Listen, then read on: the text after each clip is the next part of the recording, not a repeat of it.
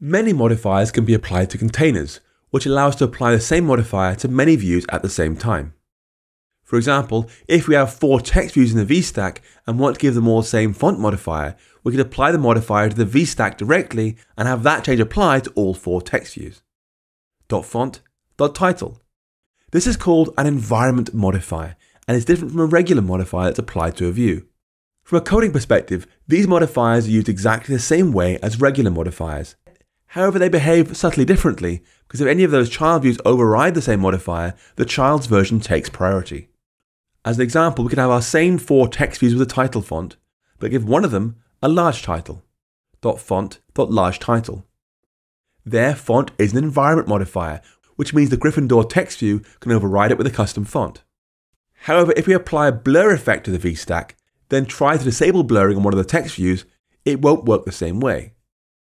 .blur radius 5. .blur radius 0.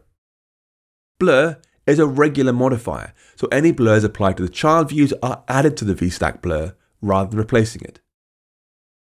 To the best of my knowledge, there is no way of knowing ahead of time which modifiers are environment modifiers and which are regular modifiers. You just have to try them out. Still, I'd rather have them than not. Being able to apply one modifier everywhere is much better than copying and pasting the same thing into multiple places.